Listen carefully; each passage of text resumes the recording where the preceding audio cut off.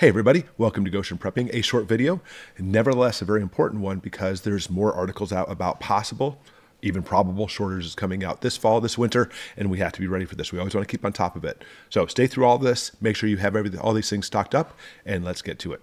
2024 food shortage predictions. Inputs for production become pricier, and so do the end products. Yep. This is caused by Europe, the Middle East, all the stuff happening in those areas. The cost of living is going up as well. Not to mention droughts and storms, and of course, food prices become more expensive. So first listed, wheat, flour, and bread. We've talked about this many times, mostly because of Ukraine, but we also have global famines and droughts causing this. Because of this, the average cost of flour has already gone up 28%. We've certainly talked about rice. There's a worldwide rice shortage, droughts, floods, and extreme weather. Partly because the demand for wheat, now people have been going into rice, pushing prices higher. Not to mention, if you didn't know it, India has an export ban on rice as well. And besides canned food, I always talk about get lots and lots and lots of rice and beans, dry rice, dry beans. It's amazing how inexpensive it is, stores incredibly well. It is like the perfect prepping food as long as you have enough essential fats coming in, and that's where canned food comes in. Eggs, yep, we talked about the avian flu. There's not a whole lot of problems going on right now, but they said in global egg production, there's a problem. And they say not only is the direct production of eggs at risk, but the perceived threat can also trigger changes in the behavior. Therefore, we have not just a steady demand, but a fluctuations in demand. Same thing with chicken. Avian flu has caused a problem in the production of chicken as well, both supply and pricing. They say there's a delicate balance in the poultry industry where the health of the birds directly impacts the availability and cost of, here it is, essential protein sources, including eggs and chicken meat.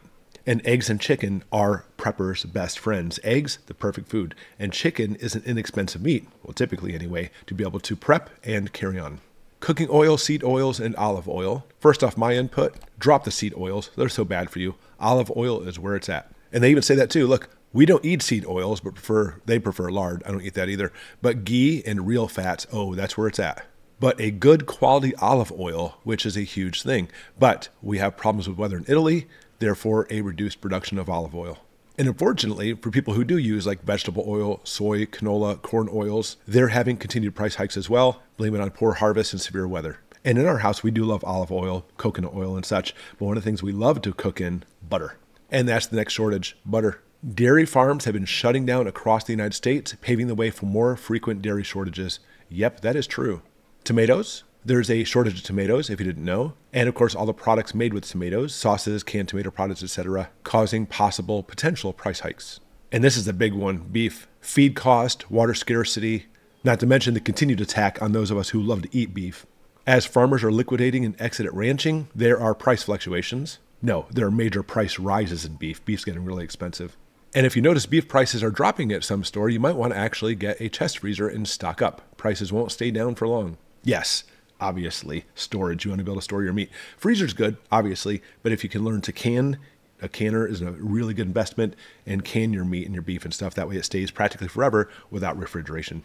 Oh, here we go, canned foods. The continued increasing cost and scarcity of aluminum is making canned goods more expensive. Canned tuna and other sources of quality protein are likely to see price increases just because of the cans. For sure. And I always talk about canned food being the perfect prepping thing. It lasts practically indefinitely. I have lots of videos about that too. But not to mention rising costs of ingredients and packaging are also impacting pet foods. And this is something a lot of people don't take in consideration, is making sure you stockpile for your pets as well. Canned food for pets is the way to go. But the prices on those are also going up. Not to mention we're having shortages. Fruits. Prices are definitely going up. Oranges, mangoes, bananas. Oh, bananas.